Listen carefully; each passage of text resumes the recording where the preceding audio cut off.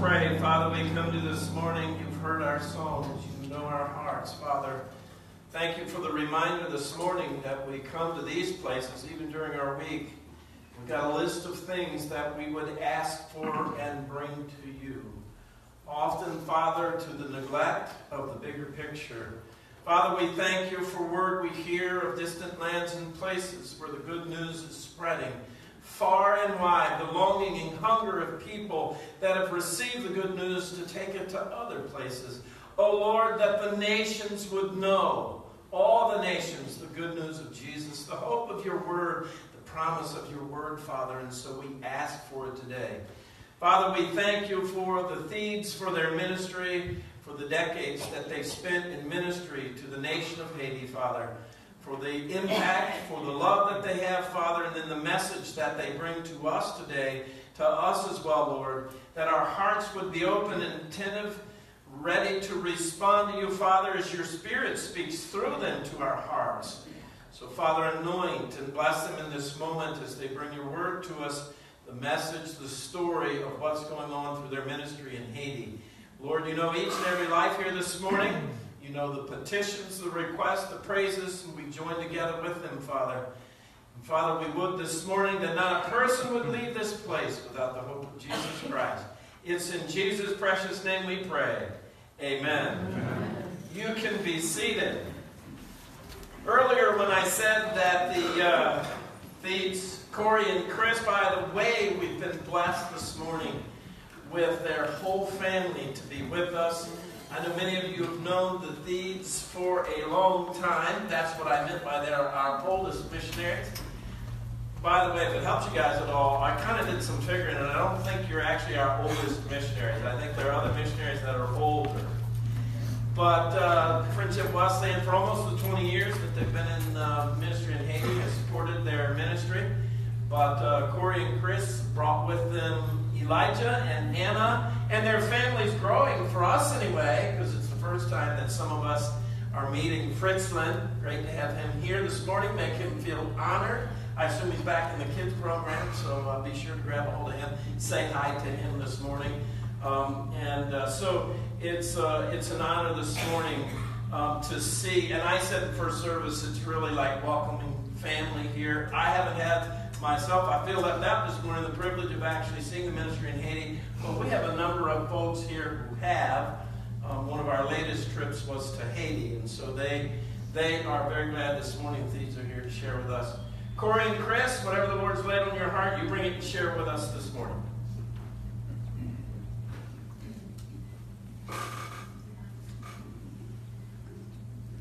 It is. Okay.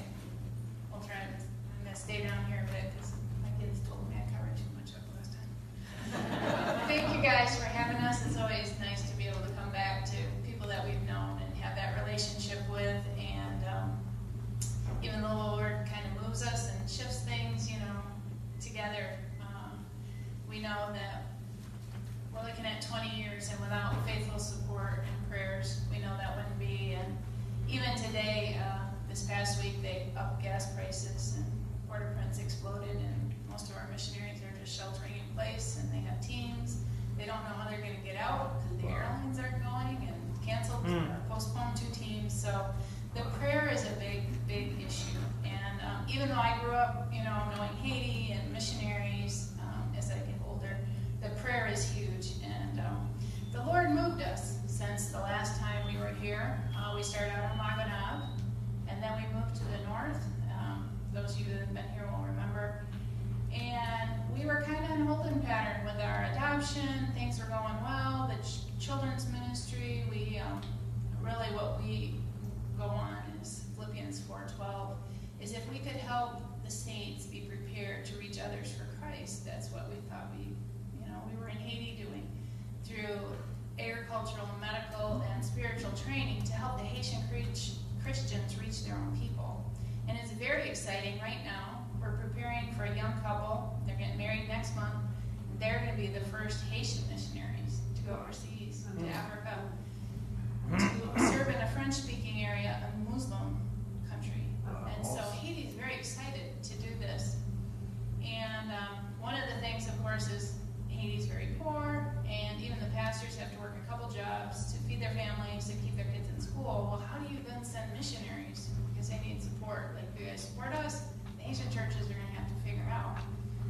Well, the hurricane came during our, we're doing the same things we normally do. And a hurricane came 2 years ago, and Cory and I did a couple survey trips for the Westlands to the southern coast to see how we could help. And we had set up a third one in November, and we tied it in with meetings on Laguna.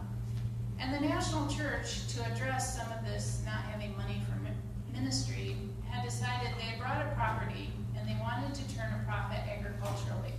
So they asked Cory to come and advise them on what to do to make a profit.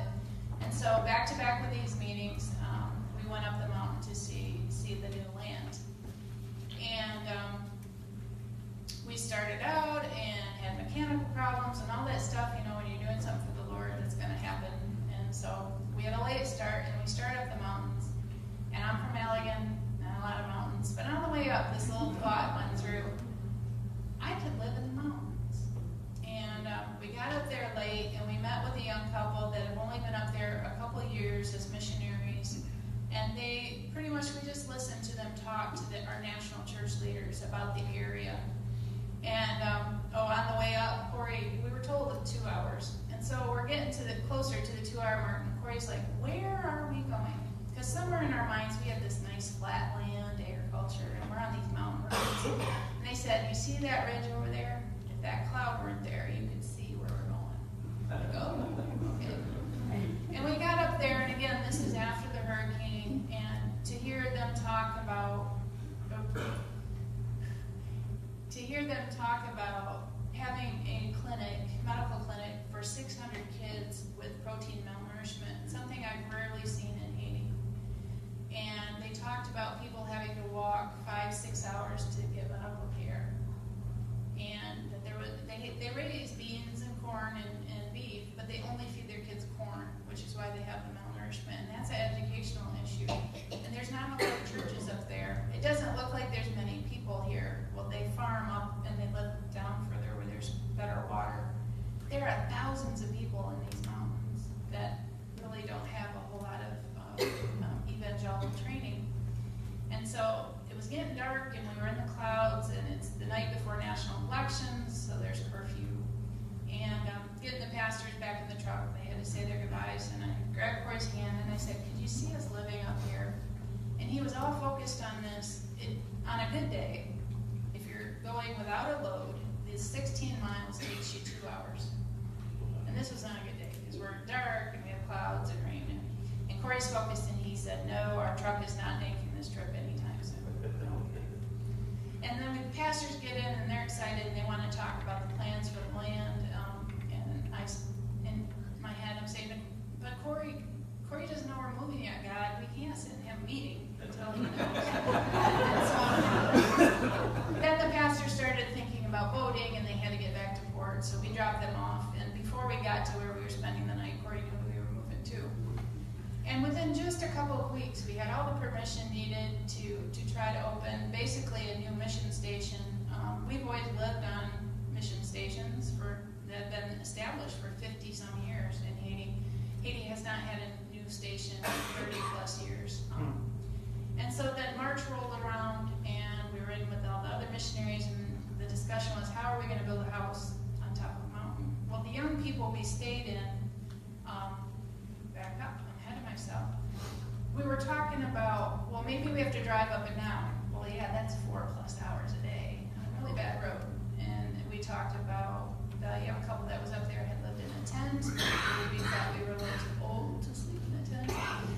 We talked about building a shed. We talked about a container. And the month after that, as we were praying, the young couple called us up, and they said, we have a medical issue and we have to leave country. Would you stay in our house and make sure the rodents don't move in? Yeah. They have 14 kids in a children's home up there, and they had 3 teachers, 2 American teachers.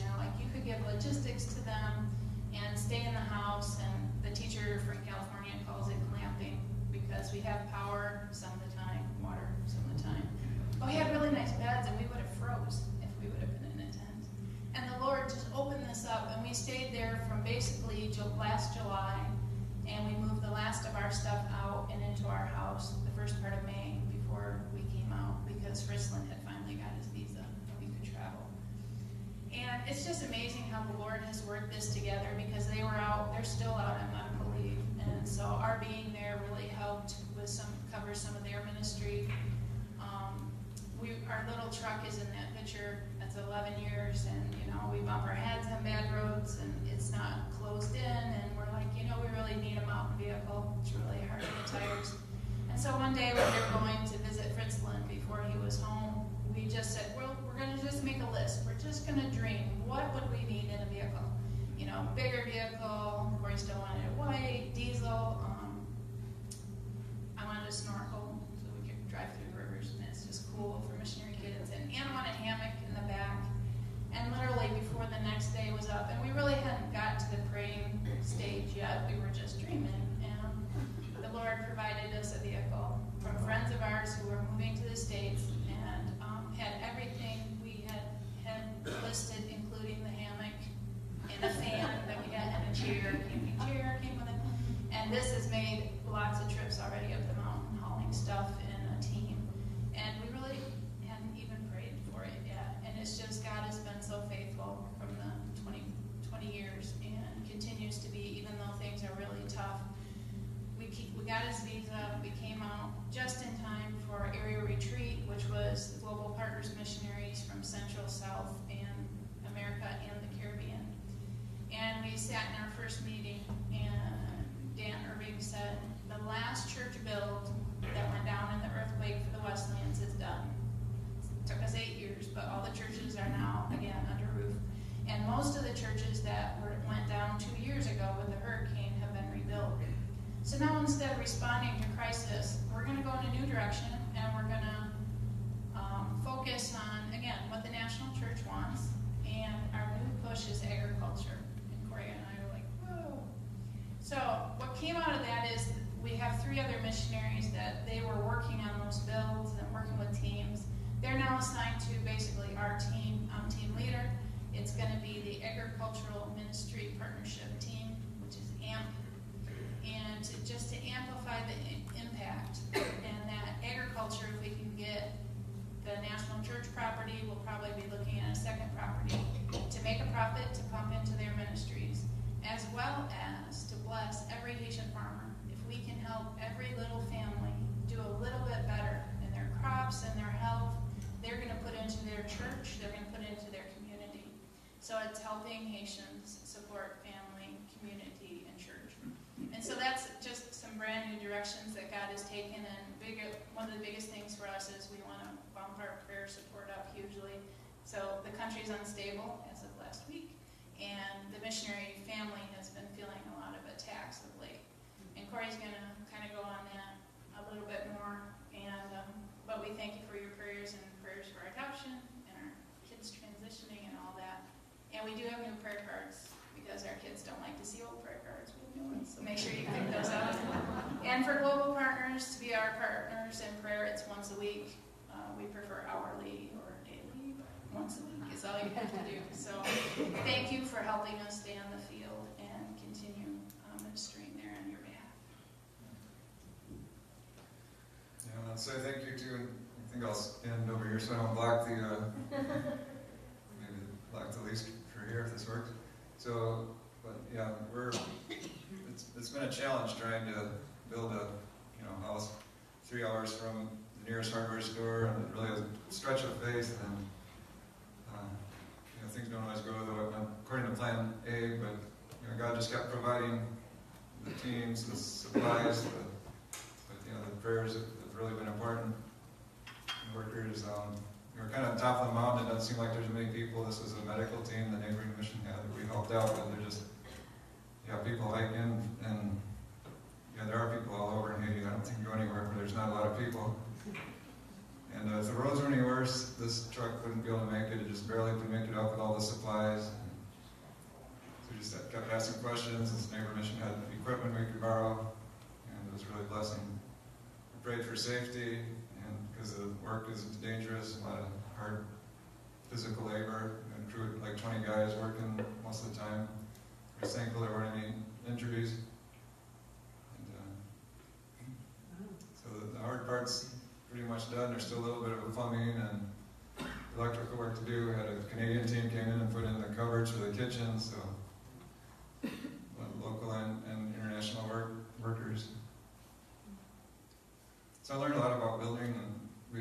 get back to growing plants again.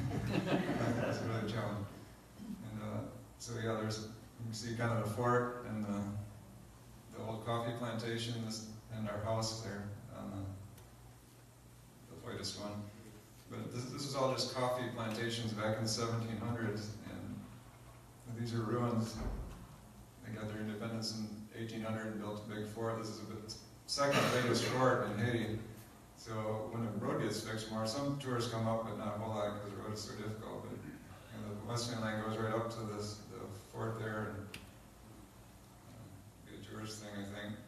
And this is just another plantation. There's ruins all along that ridge at the top of the mountain there. And it's about an hour hike down to where there's a little bit warmer and the beans grow better and there's springs. And people come up every day and work in their gardens. And this is neighboring, it's the hill next to the Westland land that we're developing, and they're just burning off to plant corn and beans, and they erode inches of soil every year when they do this, so really a need for new crops and trees and things you don't have to dig out the soil, so we take care of God's creation and try to keep it so that their kids will have something to garden. This is closer to the village, and there's little bean plants that are just growing black beans between the rocks. So there's all kinds of gardens, but it's a challenge. And a lot of voodoo yet, but the churches are growing and God's word's going out. And we're looking forward to continuing with that. And like you saw at the medical clinic, the translators, they share God's word and they pray with the people that make decisions to follow Jesus. It's really good to see. And God's working up there. These are little trees I've planted that we can try. A lot of the ones from North Haiti where we were, they just kind of sit there and don't grow in the cold mountain. We're at 4,400 feet. It's about 20 degrees colder, but wow. Some of the tropical trees, they just kind of sit there. So it's going to take a whole new set of things to grow. So we're trying them. But there's a lot of rain. So coffee used to do well. We planted a little coffee, but even that, anyway, it's kind of a learning thing because it's so deforested. I think we need to get some trees going. These are a few things we grew this year, like the altitude. There's sweet cucumber, which is pepino dulce, and that's what it usually is called, and then the little stuffing cucumbers, just some things I tried and they did pretty well. Tomatoes grow well. This is back where we were at the campus for the last 10 years. So it's a peach palm. It's a starchy palm fruit. You boil it, and you do kind of like a potato. Tastes a little bit like sweet potato and squash, but it has oil. It's a complete food, a lot of vitamins. I think that has a lot of potential. It can produce a lot of food like corn, where you don't have the hybrids and fertilizer like most of Haiti. It just doesn't have that available. So, and star fruit was introduced, and it's really spreading a lot in our area. Jackfruit, it's good fruit. Makes juice too, which Haitians really love. And a few years ago we were doing a lot with bananas. And that's pretty fast because you see how well they produce pretty soon. And this is a variety that's done really well. So it's being shared from farmer to farmer now. So these things up in North Haiti are still going on, even though we're not living there. The nursery is how they propagate breadfruit. So we still getting the good fruits available and shared with the farmers. And most people just, they make their living off their gardens. The kids club, even when it's rainy, they still have a good turnout. Adult literacy, they do some community outreach also. They'll share with their neighbors and pray with the sick. It's good seeing their ministers too, and learn how to read so they can read their Bibles. Unlike enough, we started there almost 20 years ago, started making moringa leaf powder, and that's still going. Starfish is now working with the Wesleyan Mission there. They've expanded the gardens and making more leaf powder, and the solar dryers. So that's one of the things we hope to take the experience from there and bring it to more areas of Haiti, do it on a larger scale. So they're making these nice leaf powder. It's a concentrated nutrition supplement. So they've been doing that for a lot of years, and we can continue that and expand it. And so we hope to have this new property too down where it's hot. Up in the mountain where we are, the moringa wouldn't grow very fast. So it's, kids that are adopted to the different areas. And then we have these Creole health books. They only cost like $1.50 to print, so they talk about first aid and nutrition, and they have a section on devotions, and about plants, how to prevent a lot of illnesses and problems. There aren't a whole lot of resources in Haiti that are written. A lot of people still aren't on the internet either, although that's growing. So this person is bringing it to sharing it visiting a lot of different churches and telling about it. He basically sells it at cost. And we've shared it with and continuing to share it with the Wesleyan churches. So thank you for your prayers and being a part of this is what you're helping to do. We couldn't do it, and it's all a team effort.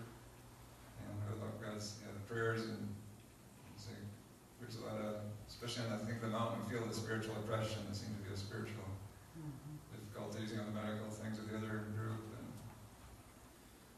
a lot of things, don't always go the way we planned, but God's provided and worked things out. So, I have time for a question or two if you like, but time's just about out.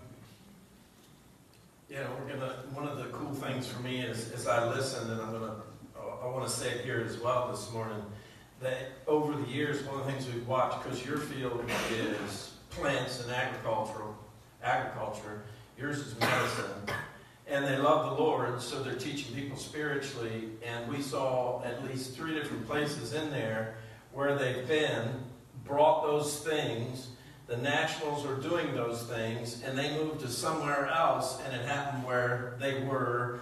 The book, I remember that, the moringa, and the nutritional stuff, and just, if you really knew the whole of this ministry, I think I said in the first service that they're making an impact and moving from place to place as much as anybody I know. And of course, Haiti's a place where nutrition's needed and the plants are needed. Last week, our thing was sending seeds to Haiti, right? So we really connected with that. And so just incredible to see that, right? So questions, Dave? Or I won't mention your name. The guy right there. Well, I was going to say, first of all, these pictures are certainly different from anything that I've ever seen before of Haiti. I didn't realize that the mountain was 4,000 feet up in the air and it was cold. I got several questions. Number one, what's the literacy rate up in that country? Because generally the better educated people are, the more they're able to do for themselves. Also, I see a lot of rocks. How do you tilt the ground up there? It just seems like an impossible task. Or are there flat fields that you just can take a picture of? Okay, well, let's start with the rocks. I mean, they just work with picks and turn over the soil so then you can get the erosion a lot, but there's nothing, you wouldn't be able to drive a tractor up there. There are some little flat spots, and they put a fence around the best spots to keep the cows out so they can grow sweet potatoes and things that cows would just eat up. And yeah, I plant a lot of sweet potatoes too, and they get eaten up. Literacy. But literacy, the cities have a lot more schools and literacy. Young people have pretty good literacy, but where we are, people just garden. There's a lot of illiteracy. They didn't, the road was being built during the earthquake hit it, and the senator was killed, and basically it just stops a few miles past where we are. We're kind of at the end of the road because that hasn't been maintained, and it's just, it's way behind. Not much school. You don't have to school in the off season because people are working in gardens. That's what they make a living on. There's no other jobs.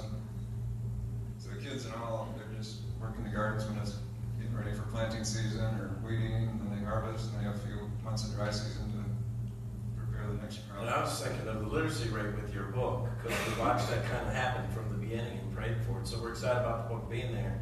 But it sounds like maybe the younger generation can read that book.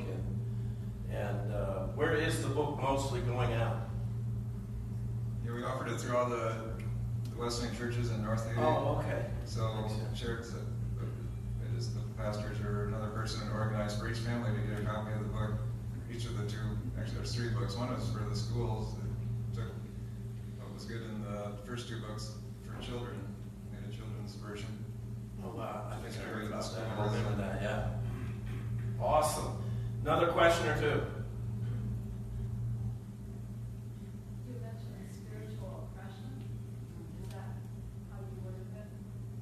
I wondered if you could elaborate on that. Yeah, it's always a kind of something you can't really define real well. But yeah, I've never felt like the stress or somewhat anxiety of maybe you just keep getting hit by things breaking, or in the clouds, generators don't like diesel things, don't like the humidity and gas getting water in it and rain. As the clouds roll in. And so a lot of it you can kind of explain, but I don't know, it's the other guy said too, it's just hard up there. The distance. Well, you guys expanded. Obviously, you guys expanded a little bit more on food. Is there a lot of that where you are now? Yes. And we've heard of vehicles too. There's an English doctor down the road the other way that we haven't been on that way, but when, like quads, off-road vehicles and things that don't normally give any trouble, and they get in front of there and they'll stall and have to like pray for a half hour before they get it started. So I assume they practice curses and, yeah, because we experienced that on the field some too. Right by one place, and they put the flags up, the witch doctors, and one has a cross. It was kind of painted blue and had little bottles and stuff. And then last time we drove by it, it burned. It was just charred cross. Was that the picture you had there? No, that's Oh, okay. Though it had bottles and stuff, and just looked like trash by it, but it's still offerings and things Yeah. that they do. Because my experience with it, the picture that they had up there, it's a curse, and if you pass by it or whatever, that person is cursed. But you guys are saying it actually has physical effect as well on your vehicles and everything else because of spiritual oppression. And you know what that says to all of us? We ought to be praying day in and day out, right, for our missionaries and for the Thedes. And like right now, here you are here, and serious unrest in Haiti. And it's a spiritual world, and there's spiritual things that affect. So, great question. One more. Are there any language barriers? Like between us and we're always learning the language. So that's a big, always a challenge. Keep learning. The language is Creole, right? Do they speak English at all? A lot of people want to learn English, and that's another area of ministry that people that are learning English. Okay. Second language. Does Fritzman speak English? Yeah. Okay. My example, I think, in the first service was even on our mission team, we come from 3 countries. So we have your heart language, English, French, and Creole. And Satan tries so much to just goof that all up. Communication is huge, and even on the mountain, we didn't have phone in that house. You couldn't call from the house, so you have to go to the next hill over. And if it's raining, and the internet in 1 week, bandwidth was out. The next day, a horse had knocked over the dish, and we got it fixed, and it took us literally like hours to get it just in the right spot. And 2 days later, the modem was against the wall because some other animal must have caught the wire. So, and that's in 1 week's time, and that's our only way to communicate with the rest of the team and the rest and out of the country. When your kids live out of the country, that's important. So in 1 week, we have like 3 or 4 separate things that were hitting the internet. Wow. And it just gets really wearing on you and Goes on for discouraging. months and And months. So on the mountaintop, you guys have a dish and internet? the neighbors do. We don't. The neighbors? Ours stopped working too. The one we had up north, and I switched to the antenna, and of course, it might be the modem, I don't know, but I'm not sure what we're going to do for Right. internet because the phone signal is weak enough. It's like dial-up speed. I'm sure. I don't know. We don't know yet. There's new satellites they're shooting up right now that should have more global coverage, but But I mean, that says to us, back home here, we live in a changing world. And to think that a generator and a dish connects you guys to the internet, and then that's your communication, your lifeline. Used to be ham radio. Yeah, not so much anymore. Right, no, not so much anymore. But now, under the oppression that's there and everything, now you're dealing with not having that communication. We gotta pray. Right? One more, Lucille. I don't know what became of the trees. That question was asked in the first service too. Yeah, it's a charcoal is a valuable commodity, so that's something they could, cut down the tree, they just make a pit and it crumbles into charcoal and you can haul that down and sell it. And sometimes if your garden's way far away, you're afraid someone else is going to steal the tree and hike it down the mountain before you do, so basically you make your charcoal before someone else does. Or if you have a medical emergency or some financial emergency, that's kind of the bank account if you have trees. So when everyone's poor, there's always financial emergencies and it gets used up. You guys mentioned cold, which is hard for us to imagine, but must be because of elevation. How cold does it get? It gets in I think down to the upper 40s sometimes in like January. So them trees turned into firewood. Wow. Why don't they replant them? Yeah, we'll be planting some, but if it's far away, like say most people have hike up there during the day, they don't sleep up there. At night it could get stolen. They have a table set up in the foyer, and first service I said there's probably timid people who have some questions. You can check them out at the table. Matter of fact, Cory, you actually picked a great spot. As I always say about being on the platform so we can begin Facebook Live over here. But he's so tall, it doesn't matter. Matter of fact, you were in the right spot, your head was still on top of the frame. But they're going to be here a little bit afterwards and out at their table out there. They have some things on the table we want you to be made aware of. Number one, that their prayer list, they've mentioned that several times. You know what, one of the things we learned a lot of times is back here we don't really get the spiritual oppression thing a lot. And we live in a spiritual world, we really do. Really important for us to keep our missionaries in prayer. They're going through stuff this week with Haiti, the unrest and everything, and we should be praying about that. And so they have their prayer list out there. Be sure to sign up on there. They have their prayer cards that they've mentioned to remind you. One of my grandkids was here last night and we had got like a full prayer card of all our missionaries. And so I was like, what are you going to do with that? I said, well, just look at them. I said, no, you're supposed to pray for them. It's a prayer card. So don't just look at them. Pray for them. When you see those pictures, be sure to take some of those. Also, I want to mention to you, we're taking an opportunity when we have missionaries in. We've had some local missionaries in recently, Cory and Kris today and their family, to remember that we support them financially. The way that we do that is through Faith Promise. Out on the table we have cards. Once a year, usually, we ask people to commit to that. What Faith Promise is, it's not your tithe, it's not money you earn. You pray, you ask God, hey God, what do you want me to do for these missionaries or for missionaries? Because in friendship, it all goes into one place. We send it out to 10 different missionaries. And so you pray about that. Check those cards out. You guys have committed to it last season. We'd ask you to remember to pray about. We pay, I think, out like once a quarter, and we've been short some quarters, and then we got to go into the next quarter. So be thinking about that. Check that out. Dave Brown, our missions committee, Janine Flickinger, and some of the others. How many are on the missions committee in here today? Just raise your hand real quick. Okay. They can answer some of your questions about how we support and stuff like that. Also, I always encourage missionaries that come to put their Faith Promise cards out. If you want to give to them individually, Kris and Cory can tell you how to do that. They've got Faith Promise cards out there that look a lot like ours.